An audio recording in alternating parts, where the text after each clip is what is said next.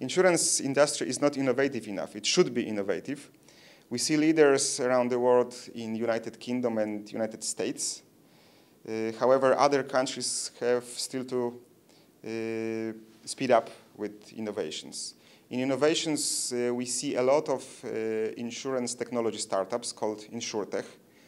Interesting examples are peer-to-peer insurance, short-term insurance, or insurance paid by the way customer uses the object or the moment when the insurance is needed. And the industry have to decide which of these technologies will be the future, so what they want to use and they believe in which cases insurers might partner with external partners, but not everything has to be done by themselves. And some of the technologies which won't be used because they won't work in future. Driverless cars will impact a lot communication industry. We will see the switch from individual insurers to corporate insurance.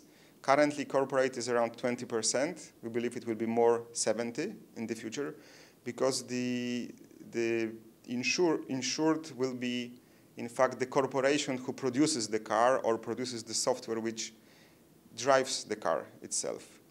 In case of smart home, we see a big set of devices which can predict events and as well can inform us about what's happening in the house. So again, it will be the operator who will ensure that all this set of devices at home together. In Poland, we are not that much innovative, meaning using insurtech startups. We are doing good in terms of modern insurance core systems, but insurance startups, insurtech, is more used in UK or in Germany. Good example in Poland is Janosik, which is interesting application for drivers, and they start to cooperate with some insurers, but others need to think about it as well. Trends that we will cover during our 5th Innovation in Insurance conference in Warsaw are connected with communication insurance, which are driverless cars and telematics. For P&C insurance, important are as well connected home or Internet of Things and big data.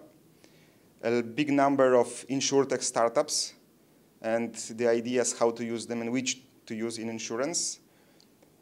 Trends around insurers' future customers, so new generation and millennials, which require different way of communication and different insurance product. We still have to remember that there is a big potential in insurance and only 2% of the worldwide market is insured. So there is a big opportunity around the world for insurers with new markets and new products. Very important thing is climate changes, because this is the genesis of insurance, and they have big role to play in preventing and servicing business and economy regarding major events and catastrophes.